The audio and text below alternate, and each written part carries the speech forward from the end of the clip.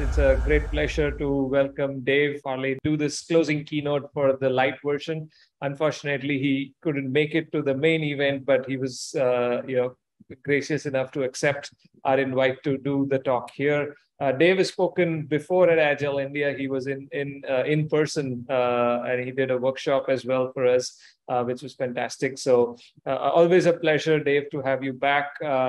We kind of overlapped our timing at ThoughtWorks. Never had the opportunity to work directly, but heard so much about you back then. And of course, I wanted to talk about the book you and Jess wrote, which started the whole movement around continuous delivery, which is, again, I want to thank you for doing that. It's been such an instrumental thing. I think it's kind of influenced a lot of thinking in the DevOps and, in general, better software engineering community.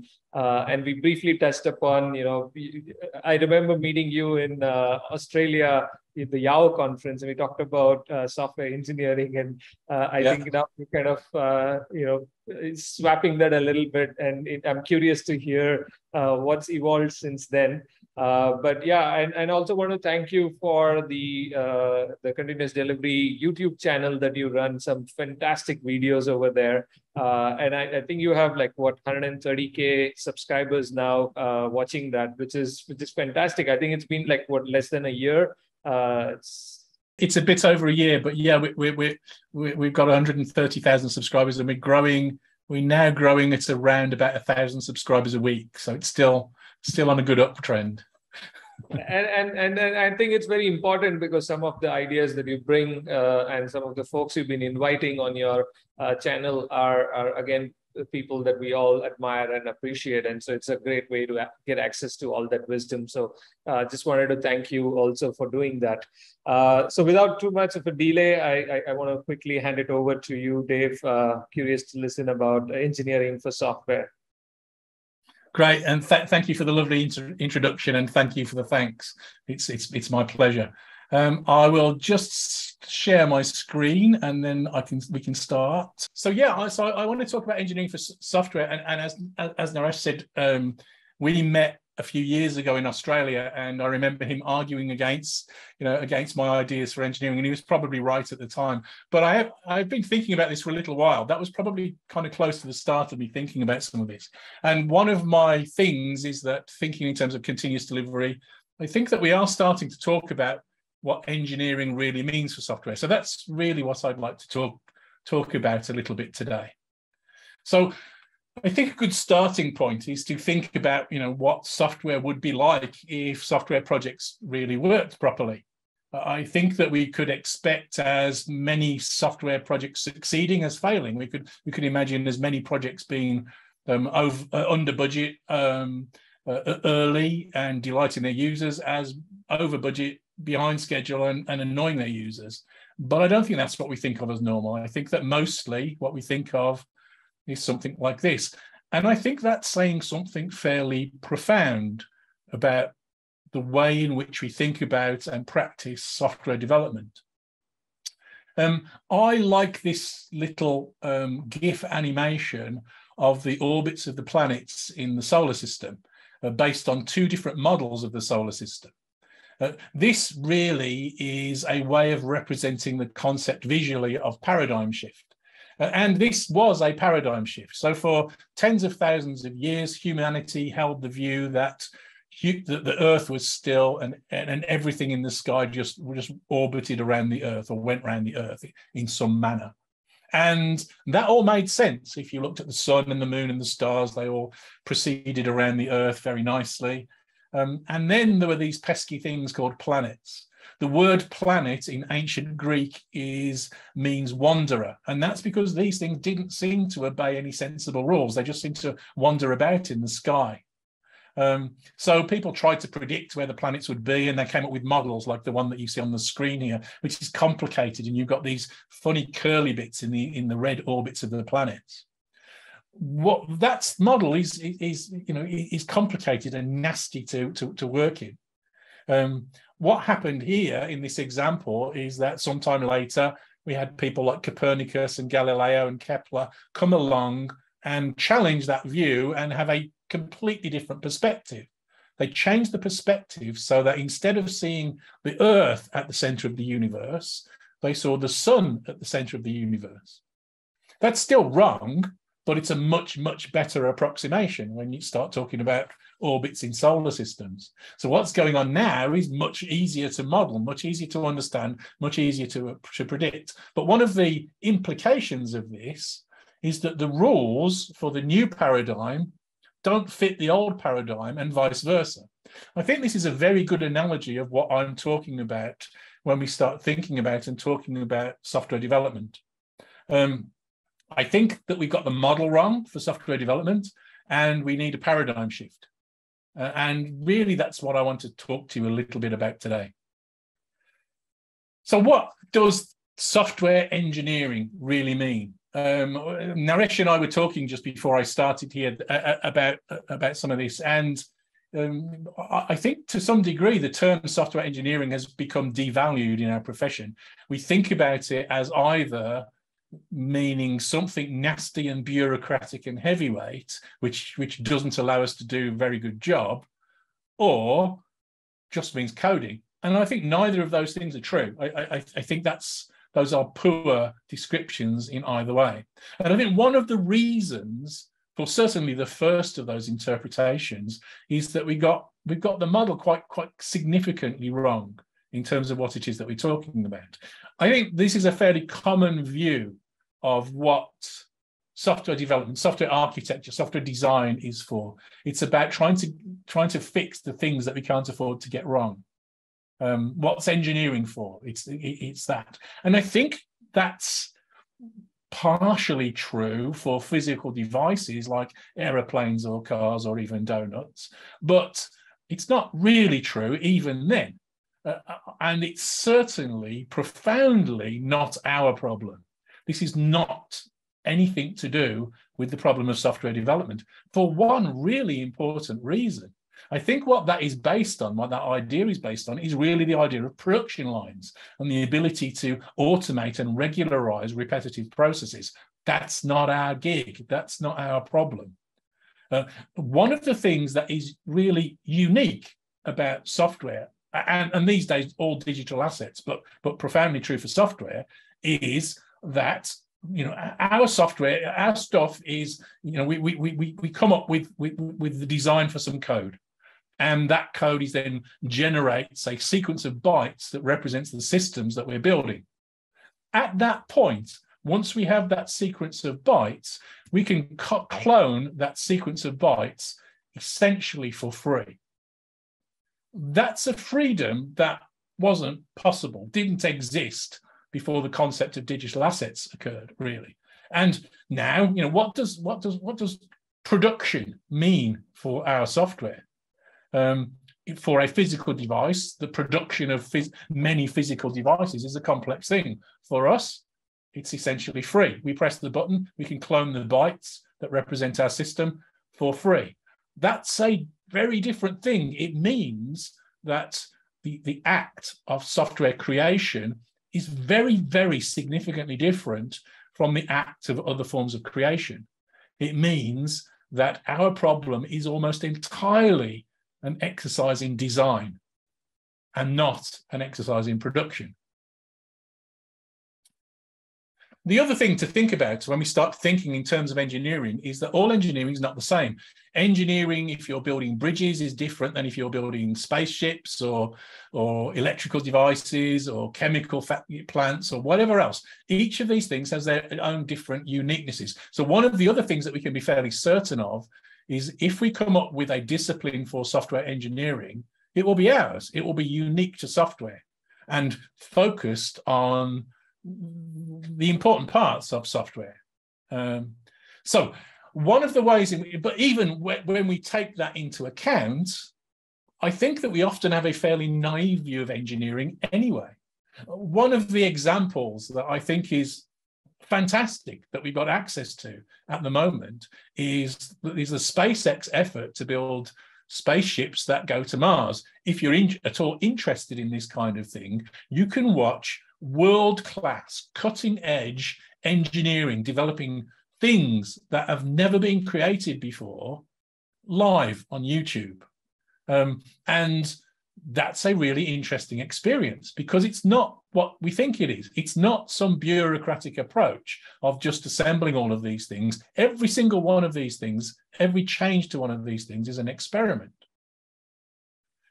This, starts with, you've got some kind of design and you're going to build some kind of craft like this. But to do that, you're going to try stuff out. You're going to evaluate, different parts of the system. This is a very early prototype of the Raptor engine that drives this spacecraft. And you're going to get stuff wrong. Things are going to blow up and stuff's going to go wrong, but you're going to learn from that.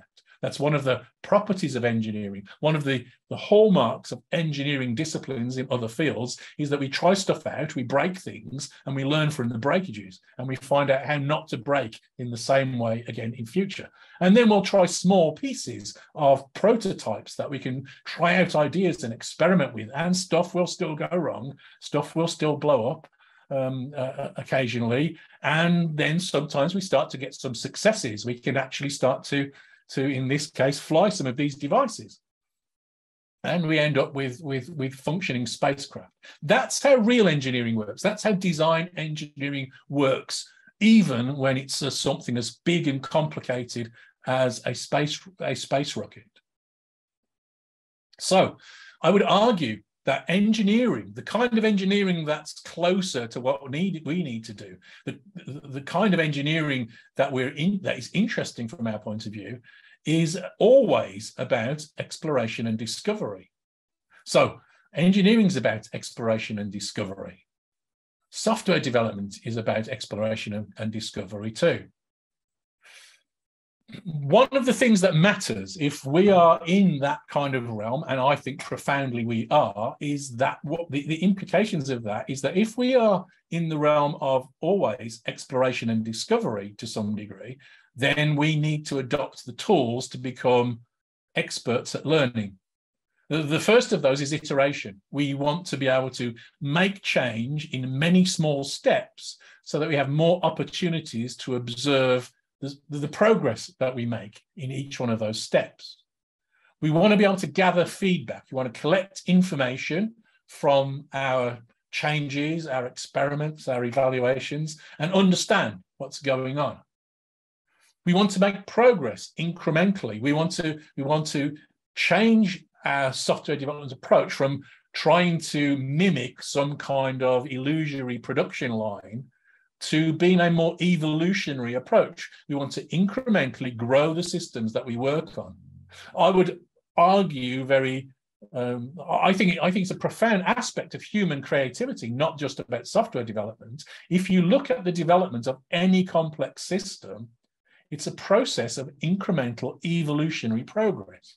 Think for a minute about the first iPhone. The first iPhone was a remarkably crude device compared to a modern iPhone.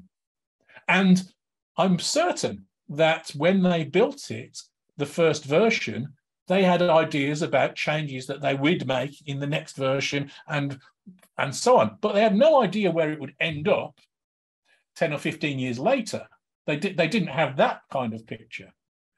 So the iPhone has been incrementally developed over time. You could say the same thing about cars or aeroplanes. The first cars were incredibly crude and dangerous devices, but over time, they've come to the point where we're on the verge of having fully automated self-driving electric vehicles that are remarkably safe in comparison to those early days. That's what real engineering looks like. We learn the lessons of the past, sometimes nasty lessons, sometimes lessons that involve hurting people. But we learn those lessons, we refine our engineering approaches to try and eliminate the failures of the past, and we just continue to grow incrementally. In software, we can make that incremental evolutionary approach to design much faster, much more incremental, much smaller steps. And we should. That gives us a better chance of gathering feedback and carrying out our experiments efficiently. Which brings us on to the next of these challenges. If we want to become experts at learning, we need to start working in more experimental ways. If we think of every change to our system as a form of experiment, that positions us well to be able to take advantage of the learning that we're carrying out. One of the fascinating ideas of these kind of combination of ideas, if you think about working iteratively, using feedback, making incremental developments, and working experimentally, is it gives us an opportunity of hitting the target, whatever the target is and whenever it moves. Think for a moment of, having some kind of goal in mind. And we're going to start experimenting randomly. We don't care what the experiment is. We're going to try something and figure out whether it moves us closer or further from our destination. So as well as the ability to make a change in small steps, we've got some kind of measurement that determines whether we're getting closer to our target or not. If we work this way in small steps, we carry out the experiment, we then measure to see whether it got us closer to our destination, whatever our destination was, or whether it took us further away. We eliminate the steps that take us further away, we keep the steps that get us closer, and over time we will incrementally, iteratively get closer and closer and closer towards the target. And that's true even if the target moves. So this is a profoundly powerful way of hitting any target that we choose to set. This is how all real learning takes place. This is how science works. This is how engineering works in other disciplines. This is how engineering ought to work in our discipline too. And the last of my 5 things for optimizing for learning, the thing that I think that distinguishes knowledge creation in engineering from knowledge creation in science is the idea of being empirical. So we are profoundly practical as engineers, and it's really about what really works. So how we determine those targets, how we decide what success means for our experiments and our incremental discovery is important, and monitoring what really happens in production is a really valuable trait. Software development is also about managing complexity. We build systems that exceed the capacity for us to hold all of the detail in our heads. And so, therefore, we need to work in ways that allow us to cope with that complexity that we can't otherwise deal with. And in this category, there are another 5 things that can help us to do that. We want to work in smaller pieces. We want to divide the problem up into small pieces so that we can do work in one place without that work impacting on another. So we need to take the modularity of the systems that we create seriously. And to do that, we need to draw lines of abstraction in our design so that one module can interact with another module without knowing the detail of how that other module works. This is deeply important. And certainly there are some people, and I wouldn't argue with them very strongly, that would define, what it is that we do for a living in developing software as being nearly all about abstraction. We need to separate the concerns. We need to divide up the problems, the systems that we create, into pieces that are focused on part of the problem. Ideally, I would argue that we should be aiming to separate the concerns completely. So each part of the system is focused only on one part of the problem. And that makes for software that's easier to deal with. The complexity is managed. We're going to manage the coupling of these components carefully as well, with generally a trending preference towards looser coupling rather than tighter coupling, but actually it's more about appropriate coupling at the right levels as we're working through these things. And finally, we need to think about cohesion as well, making sure that the parts of the system that are closely related are close together so that we can deal with those in one place, and the parts that are unrelated are separate. That's the other end of the spectrum, the modularity part, so that we can change those independently of one another. All of these things are necessary for us to manage the complexity.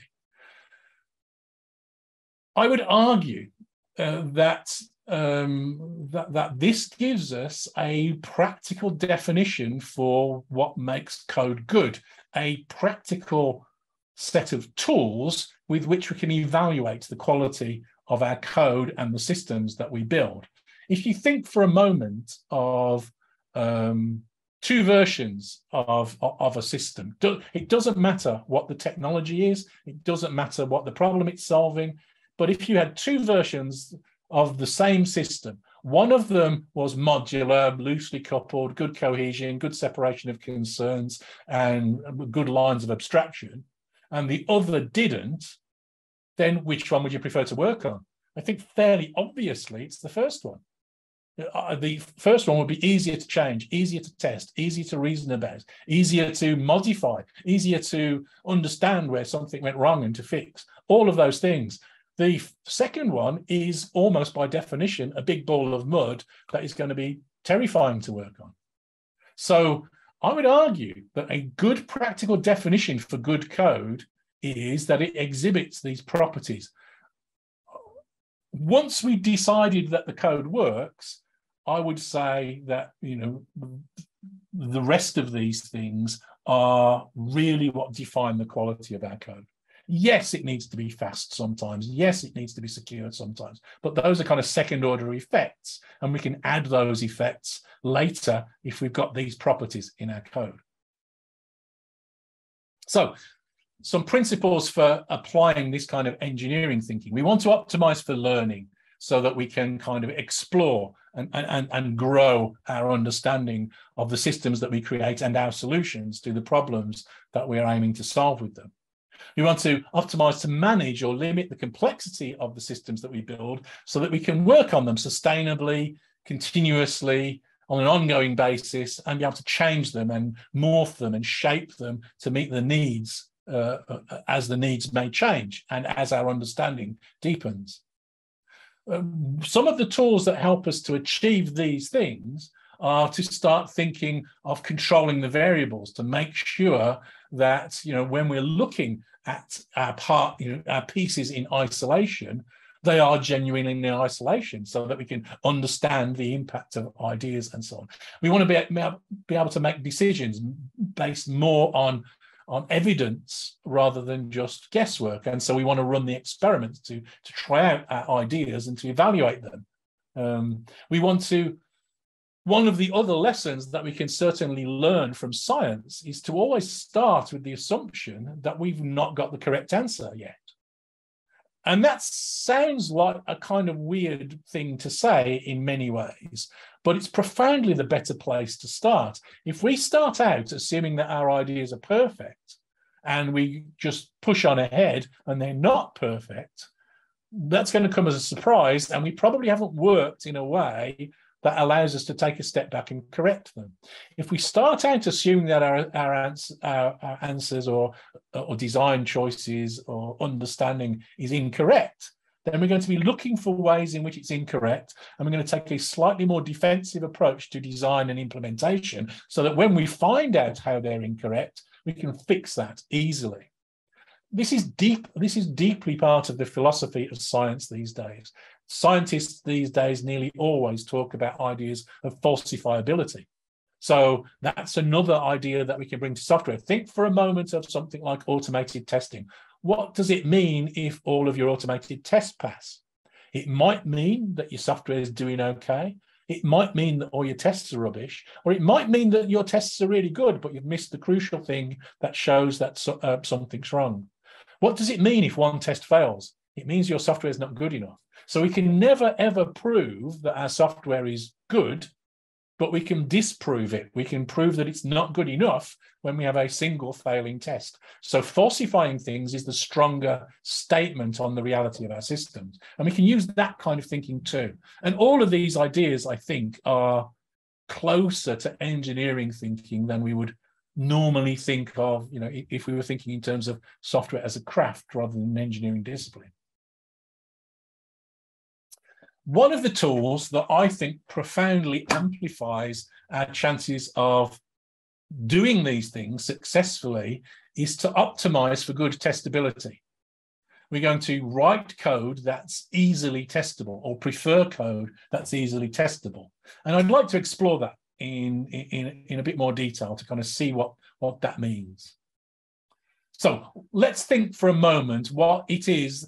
I've already stated my assumption that quality is based on modularity, cohesion, separation of concerns, and all of those good things. So what drives our ability to put that kind of quality into code in the absence of test-driven development?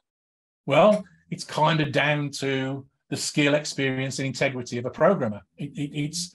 There's nothing else that kind of forces us to do a good job of this. Test-driven development is something unusual. And it starts off by, it's best described by red-green refactor. And what we're going to do in test-driven development is that we're always going to write a test first, and we're going to run the test and see it fail. Now we're going to, once we've got a failing test and it's failing in the right way, we're going to write some code to make the test pass and see it pass. And then we're going to refactor the code and the test to make them clean, elegant, more general, whatever we want of them, while we're in the stable state of having a passing test. That's all great stuff, really good.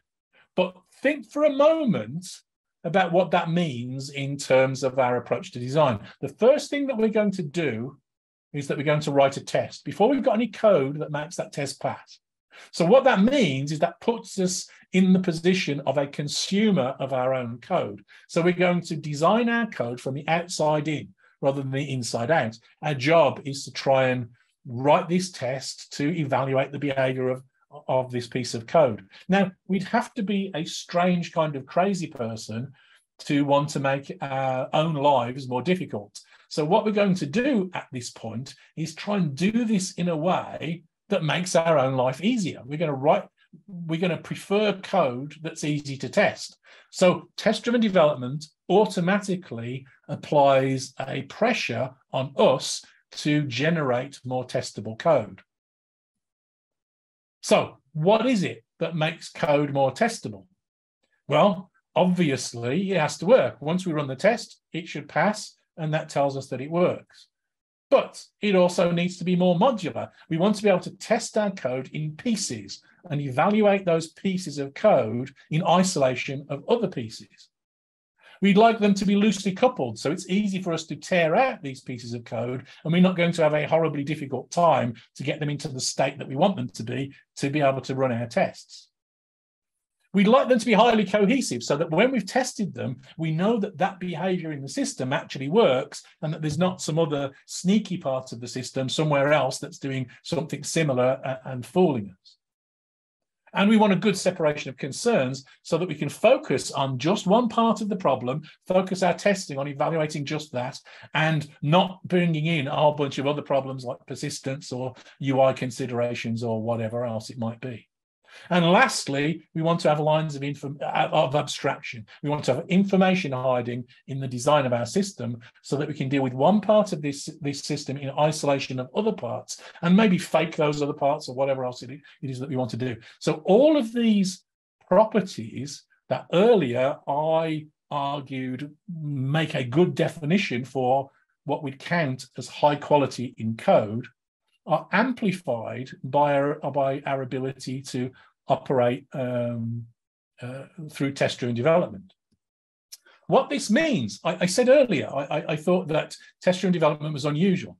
So what this means is that in addition to the skill, experience, and integrity of an individual programmer, we use the skills of test-driven development to amplify those things that we value, and we end up with a sum that is greater than the parts. We end up with amplifying our ability to produce these nice, high-quality designed, modular, loosely coupled, highly cohesive systems with good separation of concerns and good abstraction.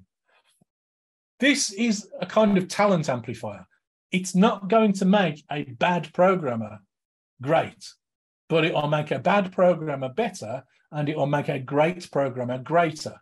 And I think that's very unusual. I can't think of anything else that does this in quite the same way in software development. So I think this is a remarkably powerful tool to amplify our talent, whatever that might be, as software developers. I want to give you just a bit more concrete example to just show what I'm talking about. This is very simple example in code. So we've got here a car, and this car has got a petrol engine, and as part of this code, we've got a function that calls start. and that puts the car into the gears into neutral, applies the brakes, and then starts the engine on the car. Okay, so let's write a test for this piece of code. Here's my test. Should start car engine. We're going to create a new car. We're going to say start the car, and now there's nothing to assert. I can't actually do anything here. I could choose to break encapsulation and dig into the workings of this class. That's a terrible idea. I'm just going to end up with my test overly coupled to the solution. So we're in a bit of a mess now. So what can we do instead? So let's start looking from the other way around. So let's do the test-driven development thing. So should start a better car engine. So we're going to start off. What we really want to achieve is we'd like to be able to see that the engine started successfully. So why don't we write some code that says that? Let's just assert that the engine started successfully. And that's going to happen when we start the car, as before. So what that means is that we need to pass the engine to the better car so that we can hold on to a copy of the engine. And we're going to create a fake engine that allows us to do this. In reality, we might use a mocking library or something like that for this, but here's my implementation of a fake engine, just so you can see how that works. All this does is it just records the fact that start was called and then allows us to query whether start was called. So here's my better car now, and that's my implementation. It's very similar to the previous one, but it's different in this one key aspect. We're now passing in the engine. We're doing dependency injection in order to make our code more testable. But let's just think about the implications of that. So the first thing is that when we start thinking about this in production, we can still create a car with a petrol engine, which behaves in precisely the same way as the car did originally. It's going to do all the same things, except now it's testable. But the implications of that is that we've improved the modularity of the code. We've now teased apart better car and the engine, in this case, the petrol engine. And so each of these bits of code is a bit more focused on what it is that it's doing and more isolated than before. In one very practical sense, the better car doesn't know how to create an engine, whereas previously the car had to know how to create an engine. So that's reduced the coupling between those two, and it's improved the modularity. It's also improved the cohesion. So now all the stuff that's about petrol engine-ness is inside the petrol engine, and all the stuff that's about car-ness is in the better car, and they are separate. The car depends less on engines than it used to. In fact, it only deals with an abstraction of an engine, the engine interface in this example. And lastly, that line of abstraction is clearly defined. We now know what that is. So by making this trivially simple change to make my car more testable, it is more modular, it's more cohesive, it's got better separation of concerns, it's got looser coupling because the car no longer knows how to create an engine, and better lines of abstraction because those abstractions are more clearly defined in the interactions between the car and the engine. These are good things. The result of that is that we can create a car in production with the petrol engine. We can create a car with an electric engine. So the code's more flexible. We can use it in many more circumstances. And if we're some kind of crazy person, we can even create a car with a jet engine. This is just better code. And I don't think anybody would argue with that. And it's better. I didn't do anything else. I didn't think hard about the design. All I did was work to make it a bit more testable.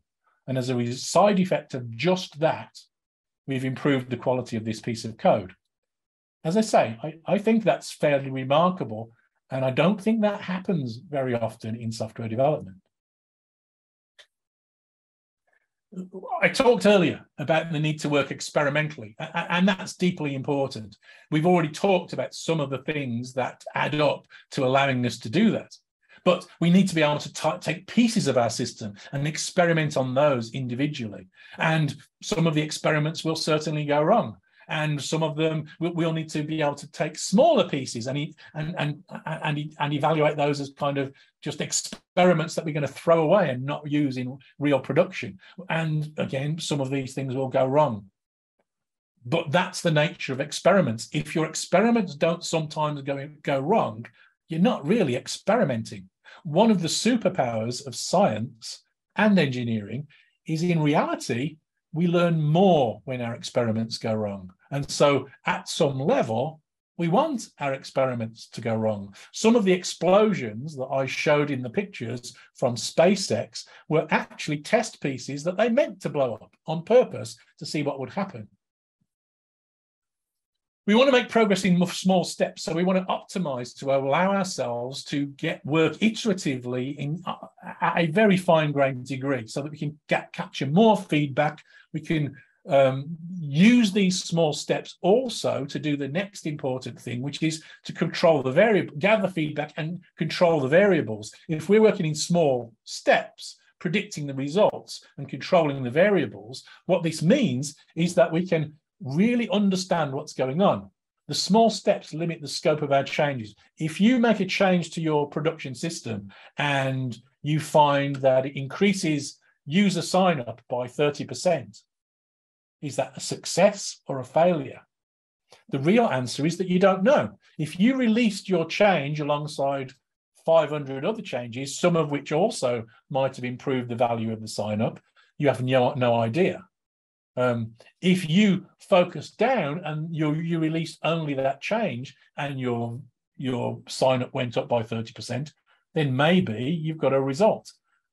Maybe not. Maybe the variance is different. So you need to look at this more scientifically and think about what the variables are, think about what the impact on your decision-making is. But all of this allows us to focus in and have a better chance at solving the problems before us. I've been using this feedback picture to represent the ideas of continuous delivery for a very long time now. At the outside is the kind of core idea of continuous delivery. We want to be able to have an idea, get that idea into the hands of users, and collect information to discover whether it's a good idea or a bad idea. At the inside, we've got the very fast cycle that I've just been describing of test-driven development. And in between, we've got the use of executable specifications, acceptance testing to evaluate whether our system is deployable, configured correctly, does the things that users want, is releasable, and so on. This is deeply built into the practice of continuous delivery. And this idea gives us this ideal platform for carrying out certain classes of experiment. This is one of my favorite quotes from most people's favorite physicist, if you're nerdy enough to have a favorite physicist. It doesn't matter how intelligent you are, if you guess and that guess can't be backed by experimental evidence, then it's still just a guess. So if we're looking to become more like engineers, we need to start moving outside the realm of guesswork and into the realm of experimentation, gathering feedback, managing the variables, and so on. Another of these tools that's remarkably useful and powerful is the idea of speed. If we optimize to shorten the cycle of our feedback and improve the quality of our feedback, what that does over time, it starts to drive out the costs that are inherent to our development approach. And that allows us then to start fixing some of those problems that we highlight by trying to up the speed of feedback and iteration. It drives out the problem and makes it more clear. That starts to get us focusing on trying to make the things that the way in which we're working, the engineering processes that support us, more repeatable, more reliable, more focused, higher performance, more efficient over time. And that gets us into all sorts of interesting territory of, again, controlling the variables through version control, automating nearly everything, and so on. This is a picture of a deployment pipeline that I use to describe the mechanism that's at the heart of the ideas of continuous delivery. And the idea of a deployment pipeline is that we build essentially a machine that goes from commit to releasable outcome. We automate all of the creation, the production and validation steps on our routes to production. And this becomes our only route to production. So if we commit a change here, we're going to get fast feedback on whether our change is releasable. When I advise my clients, I usually describe them to look at this first part, which is largely focused on the design part of the challenge, the development team facing part of the challenge, and get feedback from here in under 5 minutes. And then the second part of the pipeline is all focused on the releasability of our changes. Does it do what our users want? Is it configured correctly? Is it secure enough? Is it fast enough? Is it regulatory compliant? And so on. And we automate all of that too and get an answer back. I usually shoot for under an hour. And that leaves us then with just being able to push the change out into production. I was at a conference not very long ago that Alan Kay was also attending, and he described engineering as design, simulate, and build. And this model that I've just presented absolutely fits that picture. So if we start off with a deployment pipeline, we feed our changes into here. This first part of the pipeline is all about the design problem. It's about giving fast, clear feedback on the nature of our changes. We get fast feedback on the quality of our designs through test-driven development, as I've already described. Then the second part of the pipeline is about simulating the behavior of our system in production-like environments in all sorts of ways that are interesting enough to us to allow us to determine whether that change is releasable enough. And that leaves us with what Kay calls build, but we just call pushing this out into production. That may be still a complicated part of the problem, but from our point of view in terms of continuous delivery, it's always simpler because we're just pushing something out that we know to be good because we've already simulated it in production and designed it well using these mechanisms. If it doesn't allow us, if whatever it is that we choose to do in terms of trying to establish an engineering discipline, if it doesn't allow us to build better software faster, it doesn't count as engineering. And that's really my primary argument. Engineering is the stuff that works. And so I think that's a reasonable statement to be able to focus on. If you'll forgive me doing a tiny bit of our advertising, and Naresh at the beginning mentioned my YouTube channel, there's a link here. And if you're interested in the kinds of stuff that I've talked about here today, there's lots of other content on there covering all different aspects of things that I've spoken about. So please do take a look. And as a special offer, if you again, I'm doing a bit of self-promotion. I've got a bunch of nice training courses. Some of them are free, some of them are paid for. I'm very conscious that around the world, salaries are at different levels. So periodically we do something. We try and do pay parity offers periodically. We can't offer those all of the time, but I thought it'd be nice as a special thank you to you for listening to me rant on about software engineering. There's a 50% offer. If you go to my courses site, courses.cd.training, and put in this code for the next 2 days, you'll get half price. You'll get 50% off any of the courses on my site. Thank you very much for listening. I'm happy to take some questions. Excellent. Thanks, Dave. Super fast. You went through so much. You covered so much ground. It's amazing. Thank you again for touching all the different things. And of course, Richard's quote there was very apt. I appreciate that. Cool. I know Dave has a hard stop, so if you folks have questions, please put it in the Q&A section, and we will, I'll read it out. So we do have the first question here that I'll jump straight to. So, have you got any thoughts on how to apply these engineering principles to architecting a big system? Yes. So my background is in building big systems of one form or another on the whole, and both as a hands-on practitioner in the past and as a consultant these days. So these are very deeply applicable to those kinds of systems. The problem of building big systems is nearly all about coupling, both at the technical level and at the organizational level. And so the real answer is that the way that you build big systems is you break them down into lots of small systems.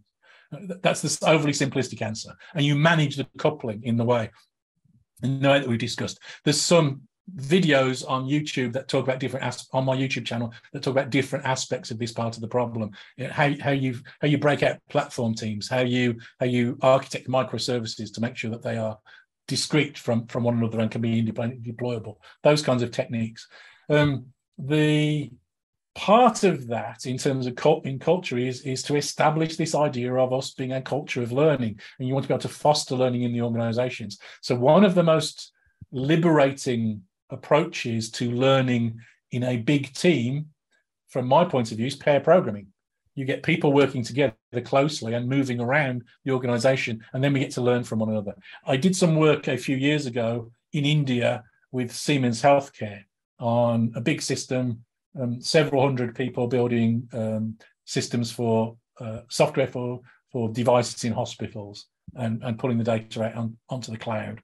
And one of the most liberating changes, in my view, was we encouraged people to start pair programming. Before that, they were working sort of individual silos.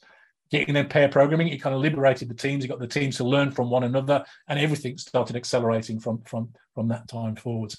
There's an awful lot to building big systems. Big systems are much more complicated. But just as a kind of name drop, this is how what I've just described is fairly deeply how Tesla, SpaceX, Amazon, Google, Netflix, those sorts of places work. So absolutely, this works for big systems, and it works better than any other way for big systems. But it is a big change, and it's a difficult change to adapt as a result of it being such a big change. Cool. Thanks, Dave. We'll quickly jump into the next question. The next question is from Tom Gilb. He's asking, if you need to engineer security, would an engineer qualify the security level needed and hand over to a designer to design it? I would try and avoid that. It's a difficult question. Let me just generalize the question a little. It's a good question from Tom, but of course, but I think it's kind of an example of a broader picture. It's how do you bring expertise if you've got these small autonomous teams, which is what the data says is the most productive way of building software. How do you bring expertise that the teams don't have into those teams? There's some nice ways that is described in the team topologies book. They talk about something called enabling teams. So you have stream-aligned teams, the teams that build the stuff that customers want, users want, and so on. And enabling teams and platform teams support the stream-aligned teams and allow them to move forwards faster and with lower cognitive load. So an enabling team might be the security experts that Tom's about. The ideal is that you want to try and grow the situation so that for 80% of the normal run-of-the-mill cases, the stream-aligned team can make progress with no help. But they know enough so that when they hit something that's outside their range of experience or expertise, they're able to call for help from somebody else. That's when you bring an expert in from one of these enabling teams, a security expert or whoever else, and then the expert's job is twofold. The expert's job is to first help them hands-on deliver the more complex issue in terms of security or whatever in the context of the change that the streamlined team are working on, and secondarily to coach the team so that next time they know better. They've just expanded their knowledge a little bit about security or whatever else it is. That scales really well. So you put in, the way that kind of ends up in reality is that you put in policies or maybe platform support and so on to be able to remove the difficult bits of security or stream-aligned from the stream-aligned teams, and then you have this ability to loan expertise into the teams to allow them to make progress. All right, cool. Thanks, Dave. Just quickly jumping on. Yeah, sorry, I meant quantify. I think Tom is just clarifying that I meant quantify, not qualify. I think I mispronounced it.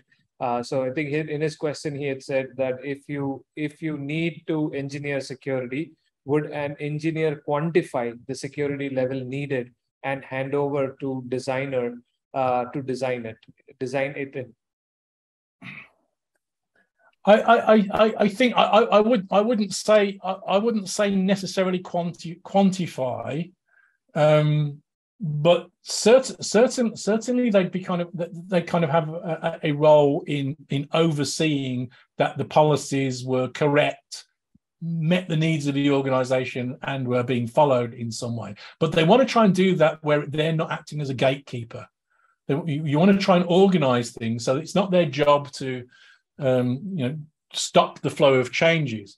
All of the data says that the safest way to make progress is to make progress fast and in small increments. And we get fast, regular feedback. And so we want to optimize to allow for that. So anything that slows us down is a risk. It's starting to increase the risk of releasing changes and so reduce the security, for example. So as a simple example, one of the facets of continuous delivery is that we can make almost any change really quickly because we're getting really fast feedback. So we could swap out the version of the operating system, the version of the relational database, whatever, really quickly, because we've got great tests. We can run these tests and evaluate things really quickly.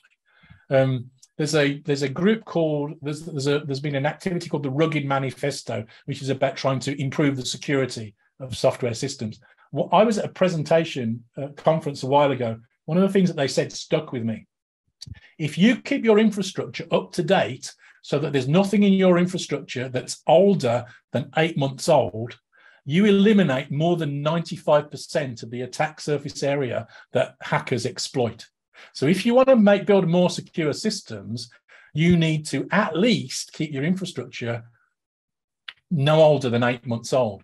That's quite hard to do if you're not working in these fast feedback ways and highly tested, highly evaluated, and so on. So you want to do these sorts of things, and you want to be able to add these behaviors. You want to be very cautious of things that slow you down. More inspection doesn't end up with higher quality. Cool. All right. I hope, Tom, that helps answer your question. Now, quickly moving, there are a lot of questions, so just trying to cover some ground. Next question is from Gerald. He's asking, how can you apply engineering thinking to estimation? And how can you give the customer an answer about, can you deliver in X months? The real answer is you can't. That's the real answer to any question about estimation, really. Estimation is kind of a guess. Software's open to, software is a complicated thing, and it's a bit like asking,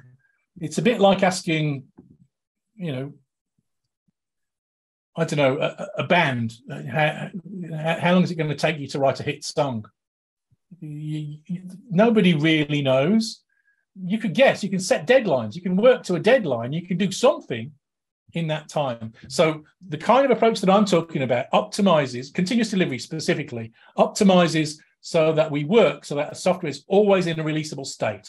So I can guarantee you that we will have something releasable, but I can't tell you what. I can't tell you how much stuff we'll have at a given point in time. I could go slower and promise you less stuff. I had a quote on my social media this week from somebody who said he was in a team and his bosses had come and said, we need an estimate that's 100% guaranteed, and if you don't make the estimate, you're going to be fired. But they couldn't really tell him what the problem was, but they want the estimate. So he said, okay, it's 2 years. And they said, what? Said, well, if you're going to fire me after it, and you want a 100% guarantee, then it's going to take you 2 years.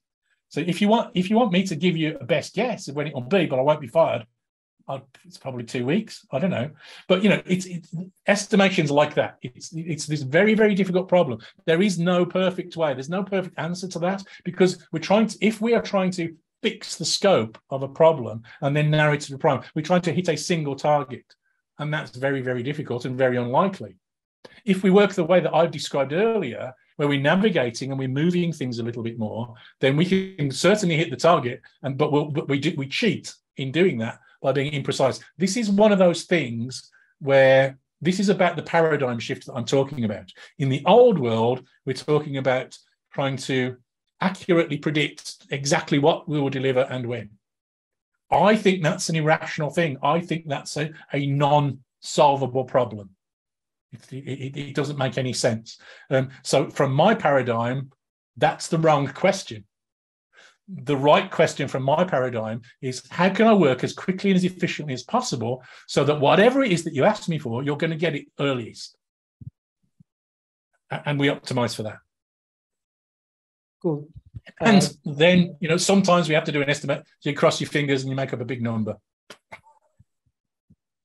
I think just if I can chip in there, Jeff Patton, who's again a common friend, he had a very interesting take on this. So he said, you know, traditionally what we've been doing is we're trying to fix the scope and estimate the time and the costs, right? How long it's going to take and how many people or how many resources you need to allocate to do this. And he says, like, there is a paradigm shift in terms of, you know, you fix the time and the costs. You say, you know, we'll deliver every 2 weeks or we'll deliver every X time. And this is the size of the team. This is the resources we will use in terms of infrastructure, etc. And we will estimate the scope, which means we kind of keep working at it and figure out what we could actually deliver within that thing. So I thought that was an interesting way to kind of twist the scenario around and say we can't, you know, we'll estimate the scope, not the time.